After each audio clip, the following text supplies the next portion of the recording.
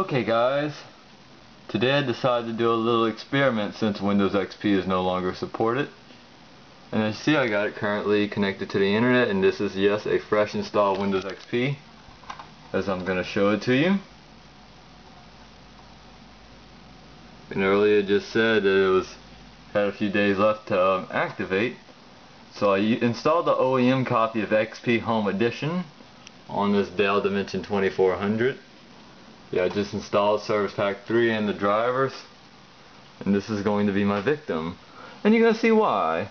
And plus I even got it connected to this wireless adapter, this old wireless router from like 2003.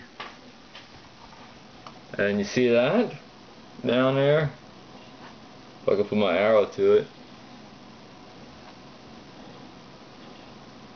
it says that we got 30 days left to activate Windows. And let's see if that works.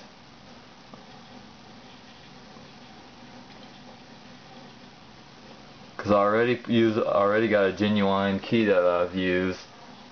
I've used the key off the case. You may know what I'm talking about, that little COA label.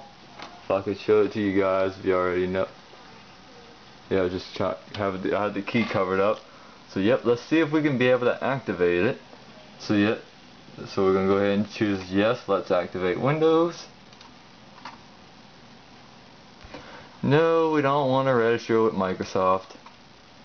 It's going to check for connectivity like it normally does with it being on the internet. Holy crap, it works! I'm surprised you can still activate Windows XP after it's no longer supported. Because ever since April 8th of 2014, you was no longer able to get updates and stuff like that for XP. But today is actually April 16th. So yeah, you can still activate Windows XP with no problems when it's no longer supported. So hope this video helped you guys out, and thanks for watching.